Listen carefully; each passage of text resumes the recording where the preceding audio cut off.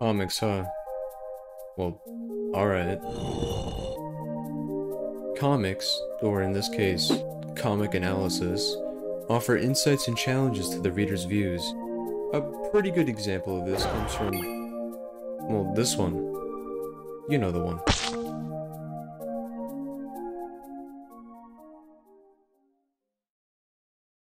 Attack on Titan follows Eren, the protagonist, you know, the guy in the panel, his adopted sister Mikasa, and his best friend Armin.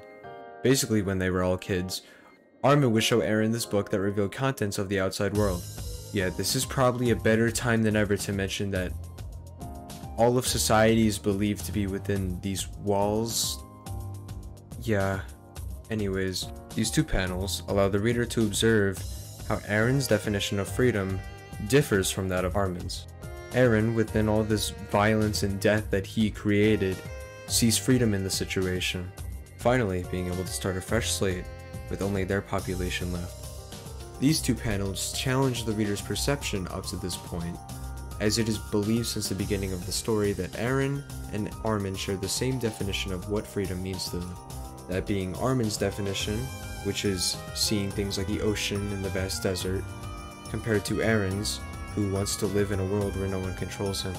This, in return, allows a completely different perspective on what Eren has been fighting for the entire story, thus displaying the story-changing impact that this panel had on the reader. And yeah, that's pretty much it.